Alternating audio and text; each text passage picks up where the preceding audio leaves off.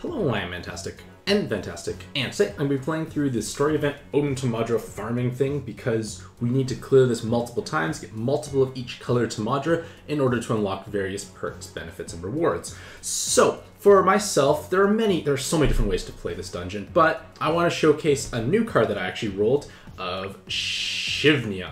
And basically, once transformed, all I need to do is match a row of dark, and I do large amounts of damage. I have many dark rows because I have a bunch of Chuan inherits. Personal damage from the leaders is high. I have God and Dragon Killer, which is actually quite helpful in this event. So, the one card that stands out, so to speak, is Mitsunari because they look weird, but it's because they have haste. And I need that haste to actually recycle back up the base active skill of my leaders because they'll be reset back to 0 after they transform. So this dungeon can be done quite quickly. I'm using the No Skyfall badge to go faster. I've probably spent almost more time talking now than I would have playing the dungeon. But without further ado, let us transform. I'm going to use Nergigante, then Orphan to get a bunch of orbs.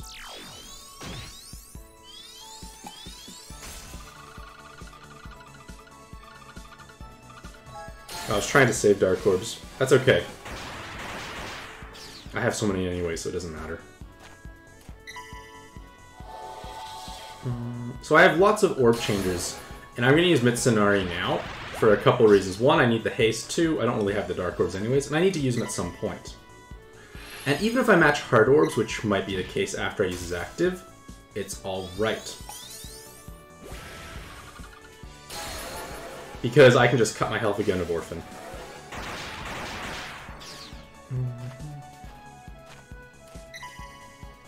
So I pop Orphan in a moment. I'm going to get preemptively hit, but Orphan kind of solves that issue as well. So I know I have enough health to tank the next preemptive on the next floor, so it's okay. And now I can just pop my leaders and I'm good to go. That's okay, that guy getting bound is not even important. And I'll just swipe. Extra combos. That's a lot of damage. And I'm using like my Lucifer friend. Well, my Lucifer is also getting God Killer as well. I need to make a VDP here and I kill it. Easy peasy. Alrighty. Let's take a look.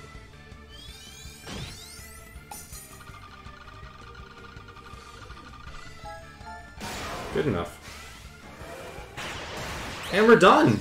Pretty fun leader, I feel, for farming these types of content, like where you can predictably know when spawns are going to appear, that sort of idea. I know Mitsunari, well, Mitsunari's off color, but Orphan is off typing, but at the same time, that's okay. Like, I have so much damage from my leaders, and technically Lucifer's God Killers are pumping out. There are so many rows on this team. It's quite easy and efficient to play this because we have to play this so many times, and now I have a team that can do so. Let's just take a look to see actually how long that took. User info. Play history.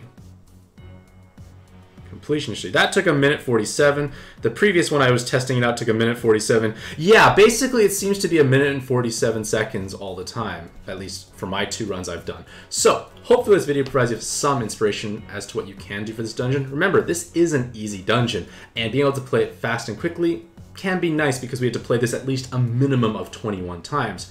Hopefully you'll have a fantastic day. I wish you all the best luck in your own pad adventures, and happy puzzling.